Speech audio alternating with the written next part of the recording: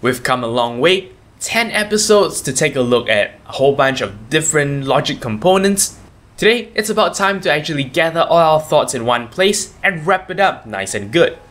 You're watching episode 10 of Logic Components.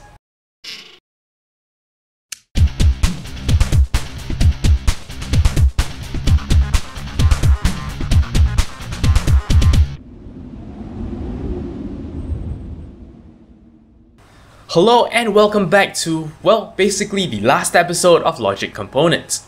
So the whole concept for this episode is this. What I'm going to do is, well, I still have a few pieces of information that might be good for you, which I want to share but couldn't fit anywhere else. So, well, into this episode they go. After we're done with that, I will very quickly summarize the entire series and, well, we'll call it a day. That's it for this series. Without further ado, let us jump into the first part. And, well, what I'm going to do is I'm going to show you a simple little trick to actually simplify your truth tables. This applies in particular to ledgers and flip-flops. And what I'm going to do is I'm going to actually show you this process once for an RS-NOR ledge. And well, you can actually go ahead and extend the idea to the rest of the components yourself. So here's the truth table for an RS-NOR ledge. Notice that, well, there is actually a small amount of redundant information throughout the entire truth table. Take for example the first two rows. We don't actually need to know the state of Q, we just need to know that the state of Q doesn't change, so we can actually express these two lines like this, in one line. Essentially, we ignore the current state of Q. That's what the X means. We just say that Q plus is equals to Q. That's it.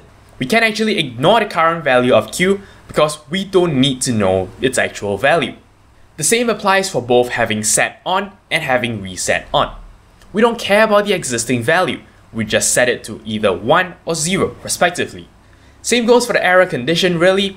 Whatever the internal state is, if you actually set both inputs to 1, well, you will get an error. What this means is we've actually shrunk an 8-row truth table down to a 4-row truth table. And this same technique can actually be applied to the rest of the truth tables as well. Take a look at this. These are all the truth tables we've seen so far throughout this course, actually simplified using this method. Normally, between two related rows, you'll be able to find something that is similar or related that you can actually substitute with a don't care condition, and as a result, actually collapse the two rows into one row. So yeah, it's a pretty neat trick to actually save you some time in drawing out the full truth table. This does not mean that the original truth table is invalid. It's just two different ways of expressing the same information. There is also one additional thing I need to clarify. Throughout this series, I've been saying RS-NOR ledge and RS-NAND ledge. Please note that the alternate names SR-NOR ledge and SR-NAND ledge are also valid. I haven't found any sources that show one is preferred over the other. The one I used is consistent with what I've heard the most. If you prefer, you could always say SR instead, since after all, that's the order in which the truth table entries are written. Now, another thing I wanted to cover with you is more of just, a fun kind of conclusion-y type of thing. You see, all I wanted to do was to actually show off some of the things I've done so far using Logisim, more importantly, using the logic components that we've seen throughout this entire course. This is the most fun one I have, a fully functional combination lock. You can use the arrow keys to select any digit, and then use the up and down keys to increment or decrement their value. Status indicators light up when needed. With the wrong code entered, trying to open the lock yields an error. With the right code entered, the lock will open. In this state, you can set a new code. Watch as I reset the numbers, key in a new code, and then save it. To unlock it in the future, I have to enter the new code. Now, all this processing is in fact done with the logic components available in Logisim, most of which we covered in this series. At some places, I used components like arithmetic units, which perform math operations, comparators, which compare the size of two numbers, and counters, which count up with each clock tick.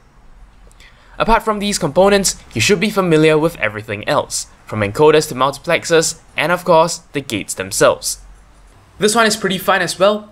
One of the input components available in Logisim is this little joystick. Basically, it outputs two numbers representing the X and Y values of how you've moved the joystick. And well, by using a bunch of decoders as well as the LED matrix feature, also available in Logisim, you can actually make a little cursor move around based on your joystick inputs. I'm mostly showing you this to sort of just shows you that logic components doesn't have to be a boring and dry kind of topic. You can do some pretty interesting things with them. But yeah, that's pretty much all the additional things we wanted to cover, so let's actually move on and take a look at our summary. In this course, we started by examining what logic components are and why we need them. Then we jumped into the content proper by taking a look at NOT gates, AND gates, and OR gates, and also taking the opportunity to take a look at truth tables. Then we actually moved on to look at some of the gates that acted like combinations of what we've already seen, that is the NAND gate, the NOR gate, the XOR gate, as well as the XNOR gate. We also noted the rather unique behavior of the XOR gate, and how it compares up against the OR gate. Then we moved on to look at combining logic gates. I noted that individual logic gates can only do so much, but by combining them, you get more advanced kind of behavior.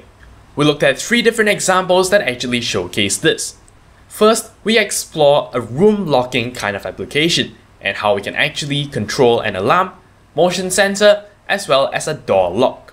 We explored using logic gates to actually string up these components so that they worked in the way we wanted them to.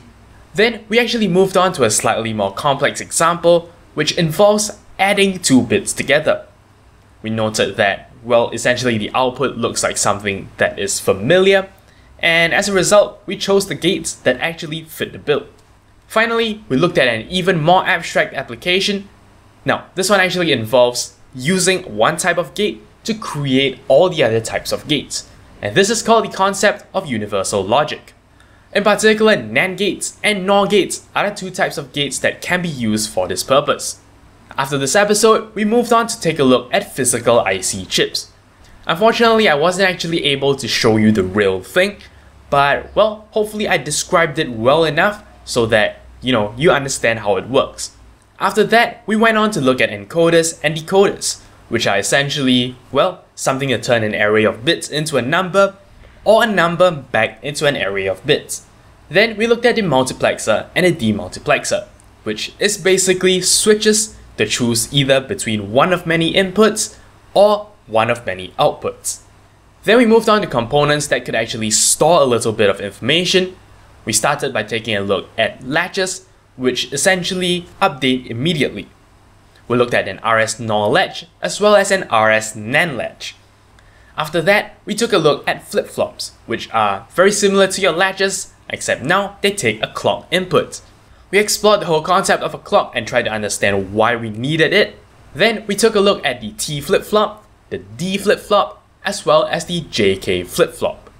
And that basically wraps up our entire journey of actually exploring the various logic components. So throughout this entire series, we've taken a look at quite a number of concepts and quite a number of components. Now, this is definitely not, a very complete picture.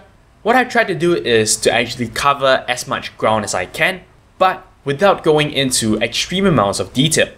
What this means is, chances are if you go to school for a course, you will learn quite a lot more.